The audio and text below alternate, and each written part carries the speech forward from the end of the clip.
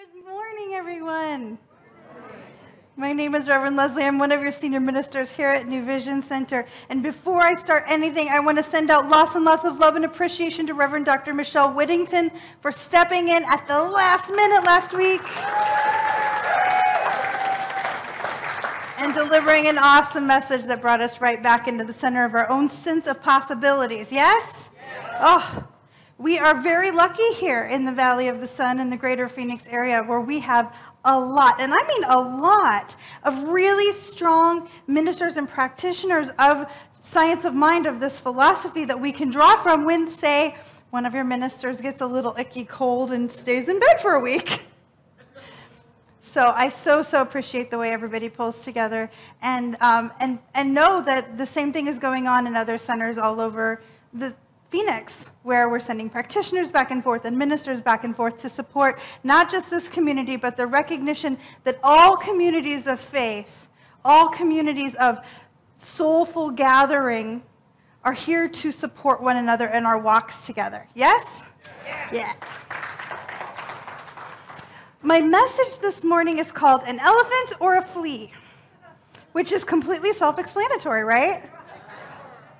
I promise it'll make more sense by the time we're complete today. But I want to start at the very beginning, which is a very good place to start,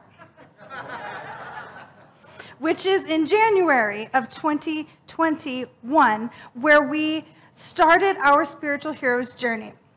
So just as a reminder, we've been on this annual year-long spiritual heroes journey for all of 2021, and we started with this idea of each of us has a call to greatness somewhere in our life that is summoning us forward, and we maybe haven't set out upon this journey yet. So we identified our call and we got all of our needed things together, all the people that could help along the way, all of the practices and skills we were going to need, and then we set off on our adventure into the great unknown, right?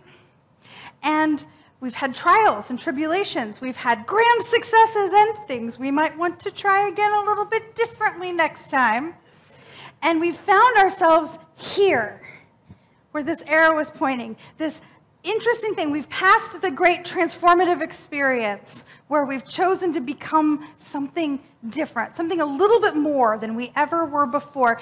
And we have had the revelation of our wisdom that has come to us, and we've finally changed. We finally acknowledged this is who I'm going to be. And we're at this place called atonement, which how very interesting that we find ourselves at the place of atonement in the middle of Jewish high holidays. It's like we're all one. So atonement, the simplest explanation of atonement that I was able to get from one of my dear friends who is a rabbi is atonement is where you make things right. You look at your world and you look at what maybe didn't go the way you thought it ought to have, or the way you behaved that might not have been your highest and best, and you make things right. And she pointed out to me that atonement actually breaks down into at-one-ment. I know, how shocking, right? I'm always so surprised when we're all telling the same story. I'm not surprised. At-one-ment, if we want to be at one with the truth of our soul, which is indwelling divine, we have to sync it all up, right? We have to sync up all these things that we've learned, all these ways that we've changed, all these things we figured out. We have to integrate them into our being, which sometimes means we have to change our overall outlook. We have to consider a concept that's totally new to make space for integrating what we've learned along the way. So this is going to be one of those nice, easy talks. It doesn't challenge you at all. As is usual for me, right, Linda? So as I'm thinking about this idea of how do we tackle integration and atonement at one-ment in our personal hero's journey at this point, what is it that might need to shift in our overall concept of the way the world works that will allow all of these little puzzle pieces to click into place a little bit more easily. And I found this really awesome 2.5-page essay by our founder, Reverend Dr. Ernest Holmes, in the book Living the Science of Mind. And the essay is called, How Does God Know What I'm Doing?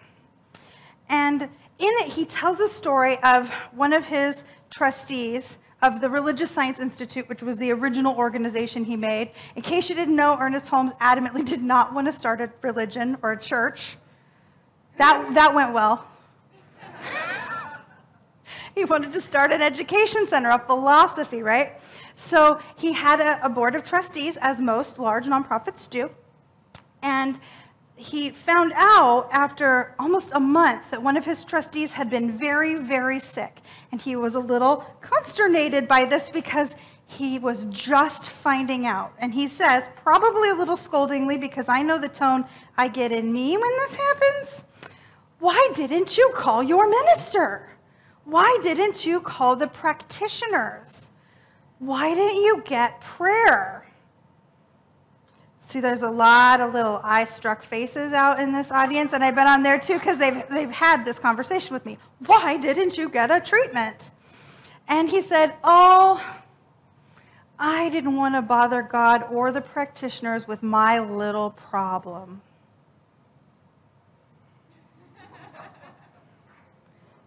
Y'all. Oh, this is not music to a minister's ears, because this is what we do for and with each other, right? Is we take care of each other in consciousness and sometimes with soup. But if we don't know, then we can't take care of each other. So I could have given a whole talk on call your bleeping ministers and practitioners, bleepy bleep bleep bleep. But then I kept reading this, because literally that's the first paragraph of this essay. And he starts talking about where the fallacy in logic is here. Beyond the don't call your practitioner fallacy, you can't bother a practitioner. We live to do this work. We don't want you to get sick, but we sure love to pray for you when you are. But we'll pray for you when you're healthy too, so call us for that. When you take it a little deeper, though, he said, now see, here's the fallacy, that your problem is little. Is there more life in an elephant than in a flea? Is big and little even a thing in the consciousness of the divine, or is that a made-up human thing? Is there such thing as big or little? Or are they merely the allness of the divine in different forms? Can you have a little problem? Can you have a big problem? Or are those made up human ideas that mean nothing on the level of prayer and manifestation and healing and wholeness? So here's the invitation for this talk, before we even dig all the way in. If you are listening to me talk and you're going, nope, nope, nope, nope, nope, nope, no, no. Okay, you do not have to take this on. It is obviously completely possible to have a very good, happy life living in the big, little, hard, easy human dichotomy, right? Because the vast majority of the whole world is doing it, and probably we're doing it, and it's completely fine. And there's a deeper way. So if a deeper way, if a bigger way calls to some part of you, try and keep like 5% of your heart open to the idea that there's another way, okay? We're willing to keep the door just cracked? Just a little crack? Okay, good, good. Because Ernest Holmes said, he said a lot of things. One of the things he said is, we should eliminate the ideas of big and little or hard and easy because they do not exist in the creative mind of the universe. They do not exist. However, the creative mind of the universe is designed to give us what we ask for. So if I say, oh, I don't need anyone to pray for me for my little illness, I'll just suffer in peace till I get better. What do I get to do? Suffer in peace till I get better. Right? We get to be right. The universe is very nice to us in that way. We get to be right. And there might be a different way to do it. So let's talk about how we got ourselves into this tangle. The human perspective does two things that I think are interesting. From the human perspective, the first thing we do is we look at the concrete. We look at what we see, right? I see a little stool. I see a bigger lectern.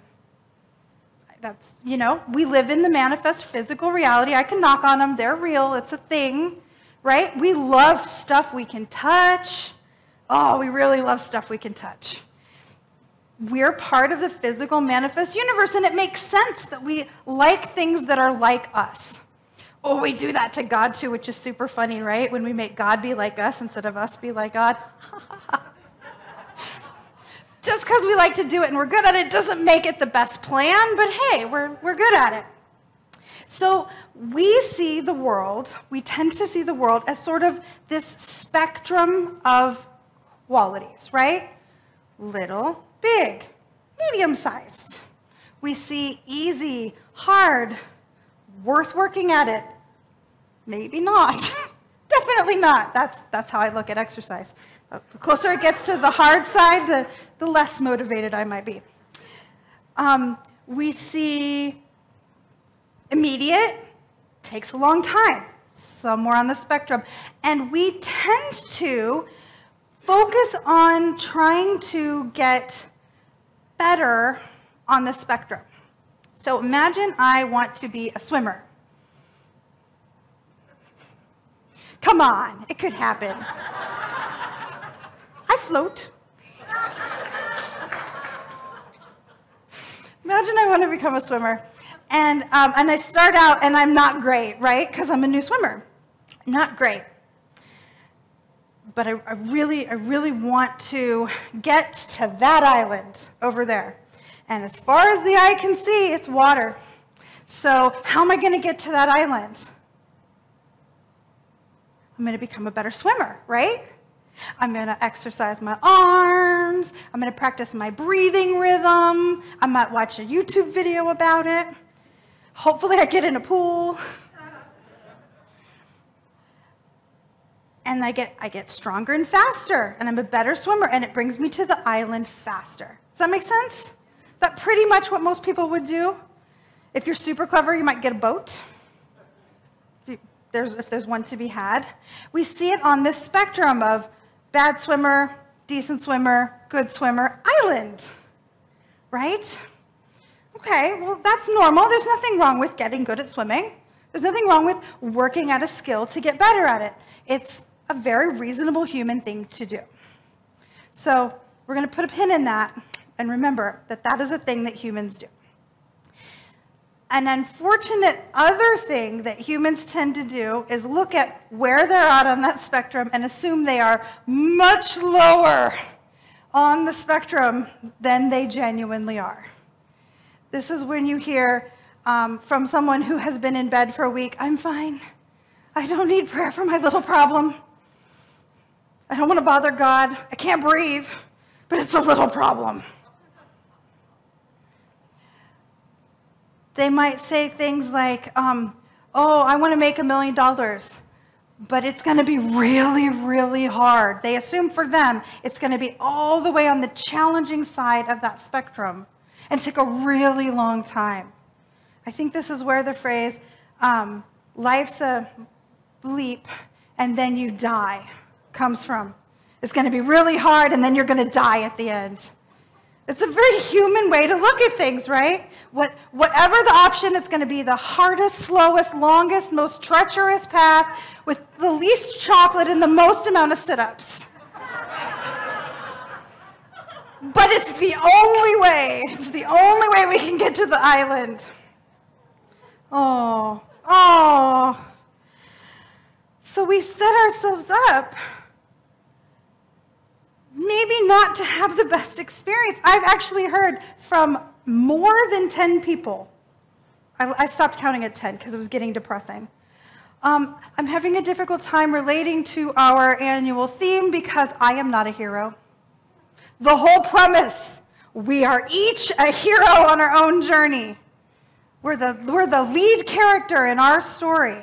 I'm not the lead character in my story. If you can't be the lead character in your own story, it's your story. Jeepers! Please don't be a side character in your own story. You're telling it. And how so normal, so human, so Western culture, right? Minimize the self, and assume everything's going to be as bad as it could possibly get. Whew. And I'm Gen X, and, you know, we made an art of all that. And I know exactly who's Gen X in the room now. I got like 5 really good hearty giggles on that one. So here's the thing with this slider mechanism idea. When I think easy, hard, big, small, everything's on the spectrum. Here's the thing. We think, humans think, water, island, I'm going to swim harder, going to swim faster, going to swim stronger, going to swim better, going to get to the island. And God says, poof, island. Humans take swimming lessons.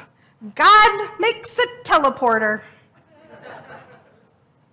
And when everything in our life is built on this idea of comparatives, of trying to get better on the comparative, versus someone else, versus a different experience, versus our own experience, whatever it is, as the solution, we've cheated ourselves out of, poof, teleporter.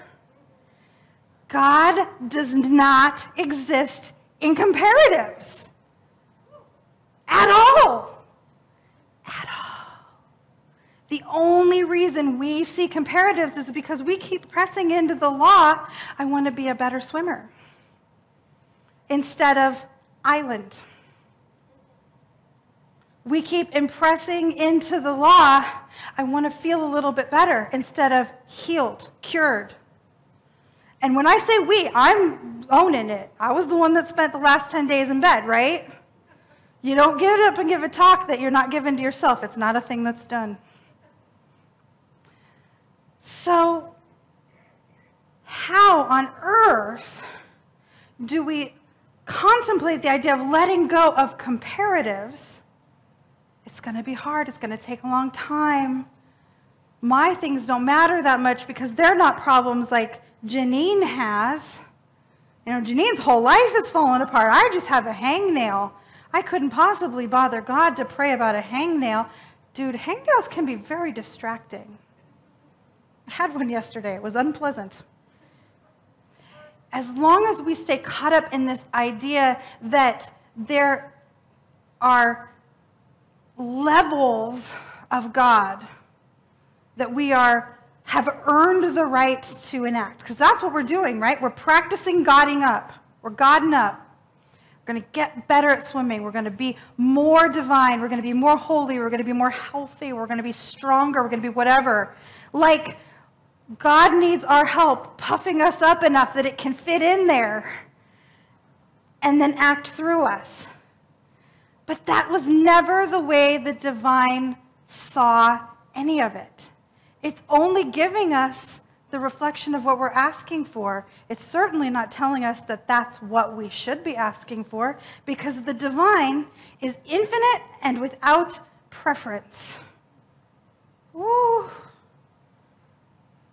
You can't have gradients of anything in an infinite system.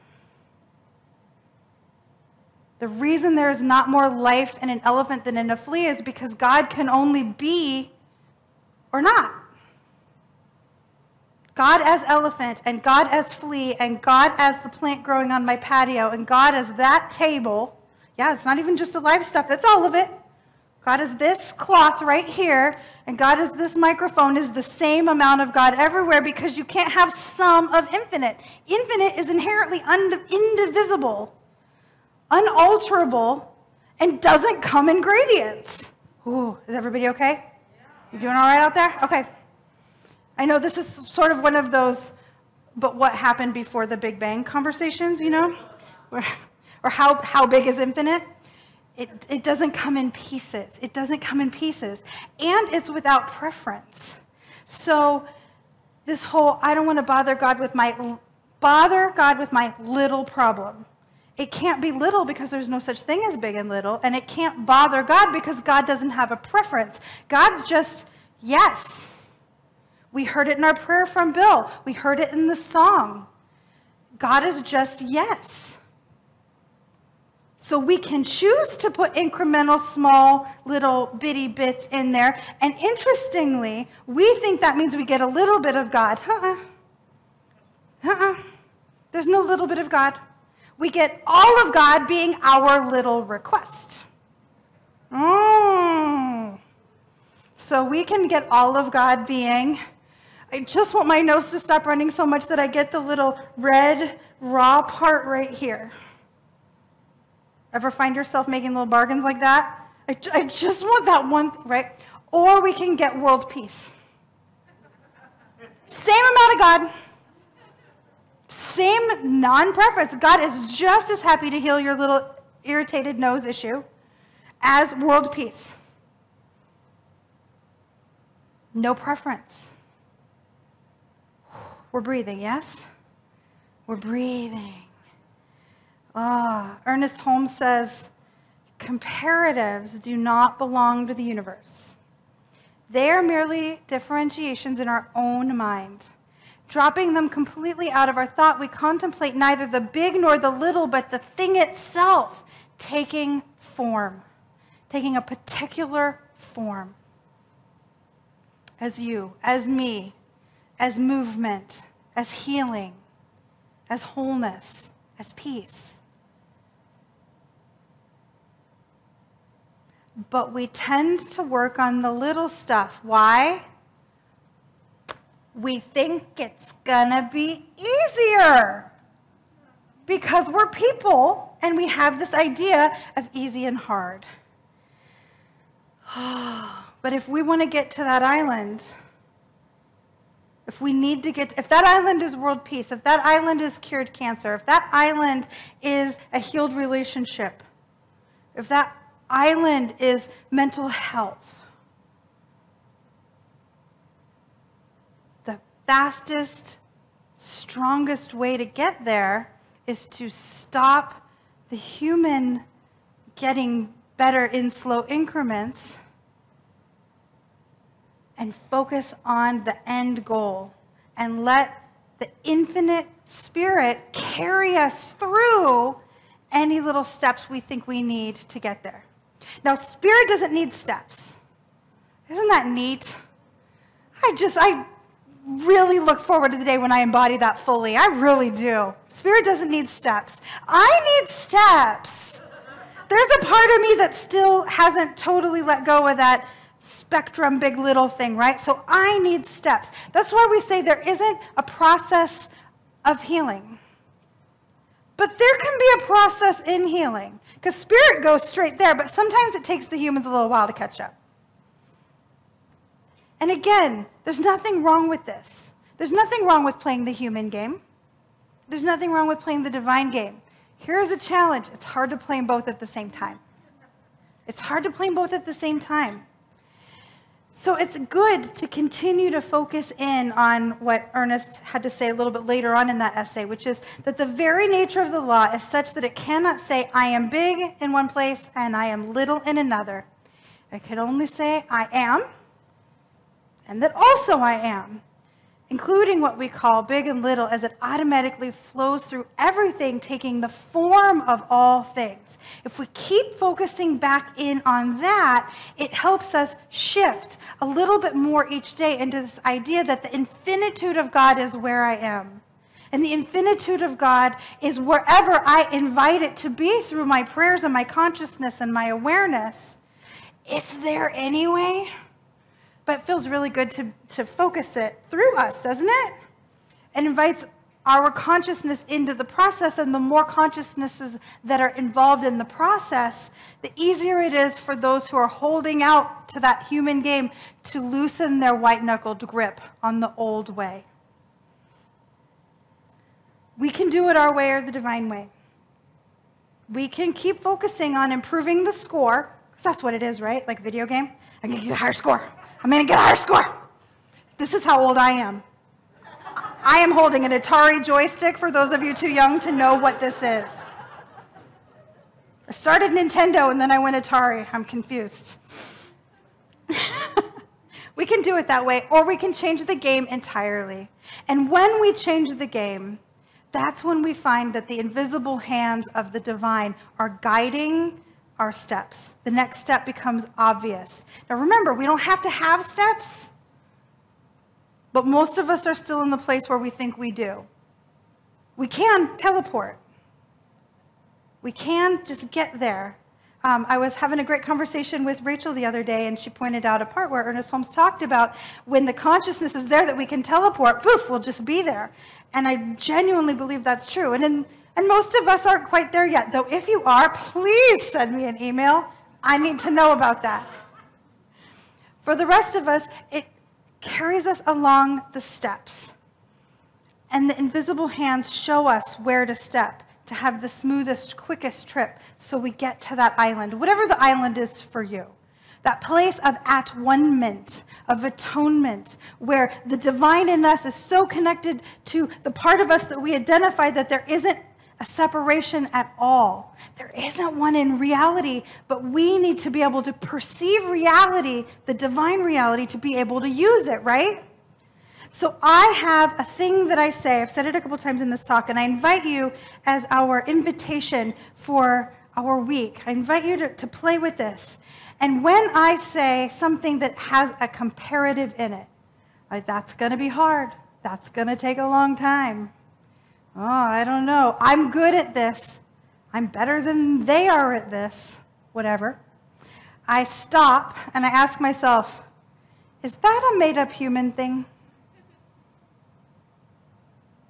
Is that a human construct? Is it?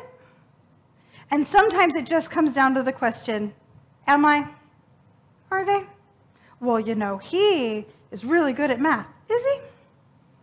You know, she's really bad with money. Is she? Am I? Is this even a thing? And more, I'm able to pull myself up out of that comparison loop.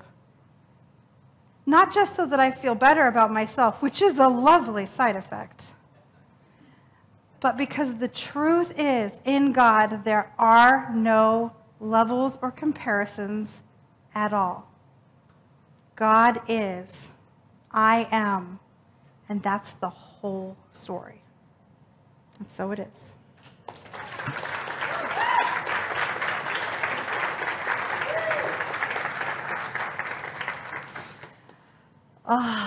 And so let's take this in a little bit deeper and anchor it into prayer. I invite our practitioners and ministers of religious science to take a stand with me for this prayer, or anybody who's just really feeling this talk is invited as well.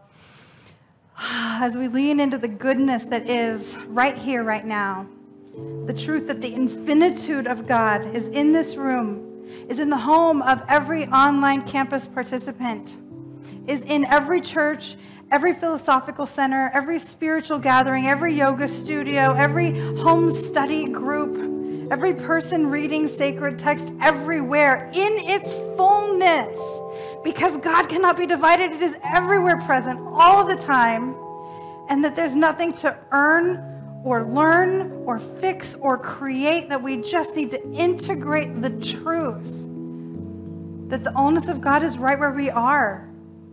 And anything we want, need, desire, choose, and press into that law, knowing implicitly the fullness of God is on it. That it is guiding and leading us into the most beautiful, healthy, whole, gorgeous, loving places. And all we need to do is be a yes to that goodness. a yes to that goodness. So thankful to know all of that goodness unfolding in the lives of every beloved right here, right now. Thankful, thankful, beyond thankful. And so I release this word into the action of universal law and call it powerful and good as we say together. And so it is.